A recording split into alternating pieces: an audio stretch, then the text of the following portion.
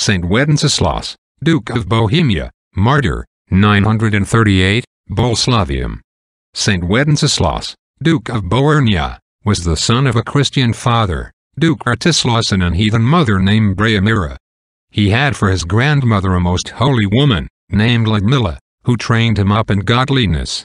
He was a man eminent in all graces, and one who carefully held his virginity unsullied throughout the whole course of his life.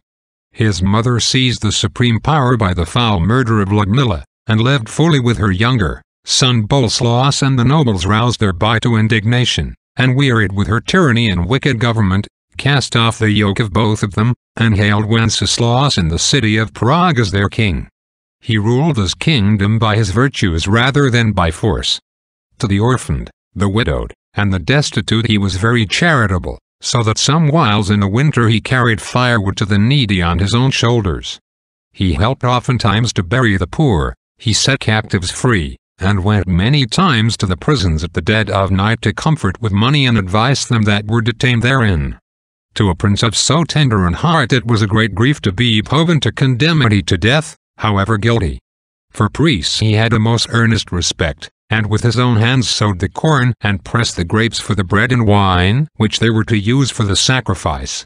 He would walk round the church by night with bare feet upon the snow and ice, leaving behind him bloody footprints that warmed the ground.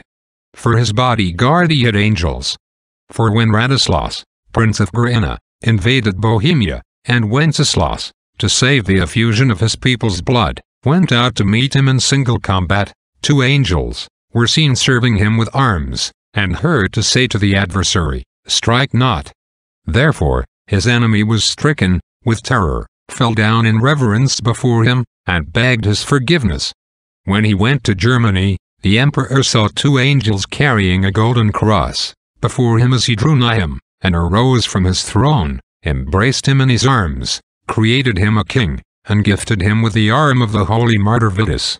Nevertheless, his godless brother, at the exhortation of their mother, bade him to a feast, given, on account of the birth of his son, and when Wenceslaus, with a foreboding of the death prepared for him, went afterwards into the church, and was praying there, Boleslaus followed him thither, together with some accomplices of his crime, and when they had wounded him, dispatched him with his own hand, running him through the body with a lance.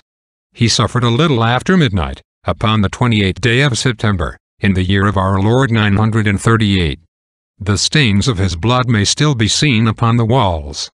By the judgment of God, his unnatural mother was swallowed up by the earth, and his murderers, in divers ways, perished miserably. Oremus.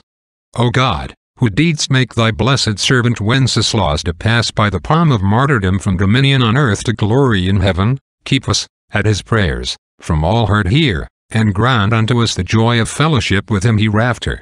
Through our Lord Jesus Christ thy Son, who liveth and reigneth with thee, in the unity of the Holy Ghost, one God, world without end. Amen.